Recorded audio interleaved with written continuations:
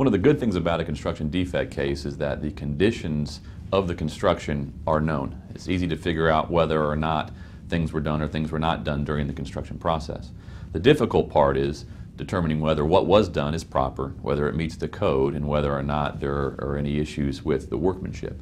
That's where experts are typically retained to prove or establish that work was done properly or improperly, depending upon the party that you're representing in the case.